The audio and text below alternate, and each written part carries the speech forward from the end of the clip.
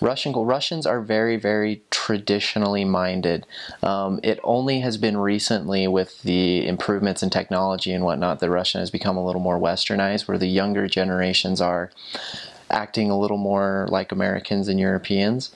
But Russians, you'll see that in their culture, a lot of things seem very underdeveloped or primitive, or kind of 18th, 19th century American stuff.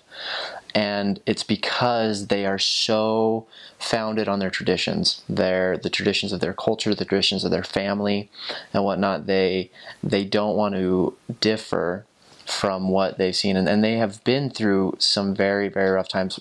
Russia has been around for thousands of years longer than the United States, and so have seen many, many more hardships and trials than we have. They have been through wars that we could never imagine on their own territory. And so the people, when the American media depicts Russians very improperly. They depict them as these really gruff, angry drunks and whatnot that we see, but they come off that way right from the beginning, or on the surface, because of the hardships they've been through. They have had to have developed hard skins in order to survive and progress through the communistic era and whatnot that they have been through. But you'll find that Russians they seem like they don't smile, but I kind of like to view Russians as like a chocolate covered bunny. Like they have that hard outer shell, but are just the most loyal, loving, best friends you'll ever have on the inside. If you can get a Russian to trust you and to call you friend, that honor is far greater than being called a friend. In America, you'll call a person that you just met on Facebook your friend. But in Russia, if I call you my friend, it means I would bleed and die for you.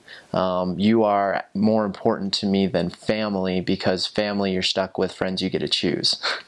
And they are absolutely loyal in every sense of the word. They will do anything for you. They will smile, they'll laugh, they'll sing and dance with you. They're so loving and open if you can get them to trust you. They are very, very honest, and blunt. That's just their culture. It's not offensive.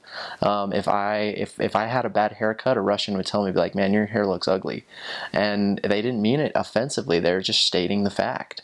So as an American, you will find that we're very sugar-coated, and you can't take what they say offensively. And the language is based very much so that in Russian, if you translate the Russian directly to English, it sounds very rude. If I was going to ask you to hand me the salt and pepper at the dinner table in English, I would say, would you please hand me the salt and pepper?